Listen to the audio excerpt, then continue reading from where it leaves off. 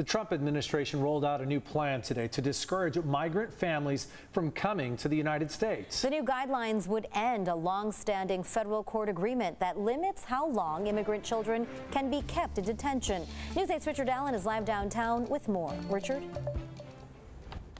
And Carlo and Marcella, in the past 10 months, nearly 475,000 families with children have been apprehended at the border. That's 3 times the previous record. Now, to crack down on this, the Trump administration has unveiled a new federal regulation ending the current time limit on child detentions, hoping that this will deter families from attempting to cross the border in the first place. You're going to have trauma for life. On the same day that activists here at home gathered outside a migrant detention center for boys in El Cajon, we're calling upon our government to be more humane, putting up ribbons to show their support for undocumented children. We want to stop migrant child detention.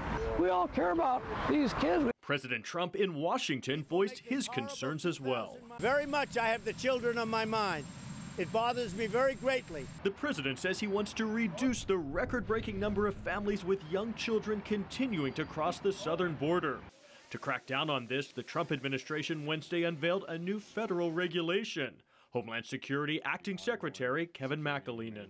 The new rule will reduce the unprecedented volume of family units. Under current rules, migrant detention of children is limited to 20 days. This new regulation would allow children and families to be detained indefinitely, as long as it takes to decide their asylum cases.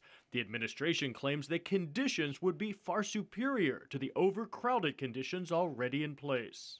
They are campus-like settings with appropriate medical, educational, recreational, dining, and private housing facilities. The administration proposes, and I believe will, detain children indefinitely in substandard conditions. Immigration attorney Hope Fry says there's no reason to believe the Trump administration will cease what she calls its cruel treatment of migrants.